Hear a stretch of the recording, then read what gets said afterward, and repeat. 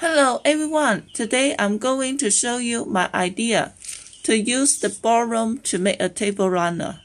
First of all, let's borrow this 5-inch ballroom.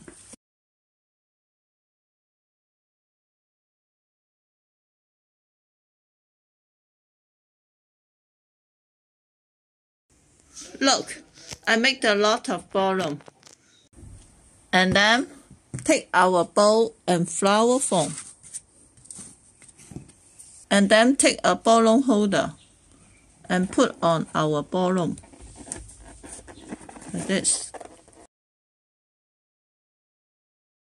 Okay, and then put it on this stand also.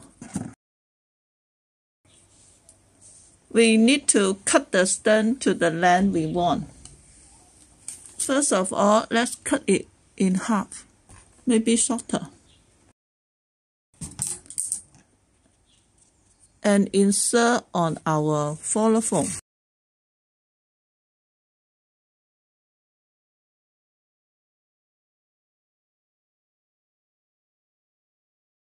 Okay, so I make several of this ballroom.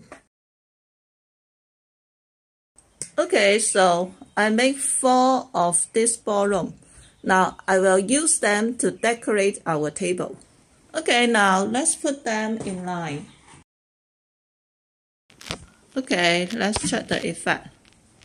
Look. Can you see there are some gaps? You can put more ballroom, but I would like to insert some flower and leaves. And this leaf, very suitable for this idea. Now let's insert them on the foam. Be careful, don't hurt the ballroom.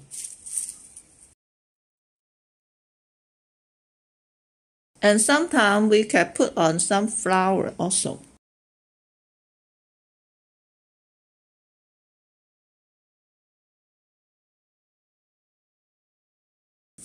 Look at this. If there are still some brick here, and we already put on a lot of flower, we can blow the ballroom, 5-inch ballroom smaller.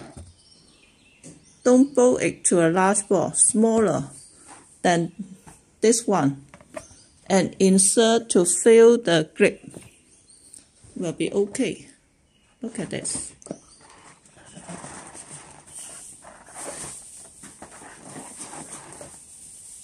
Okay. Okay, now the runner was completed. Let's check the effect. Look, this is the whole looking. Let's check it from top to and from the bottom, from the side.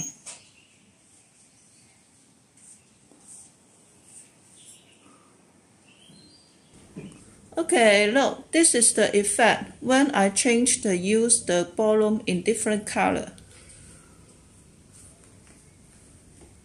Look.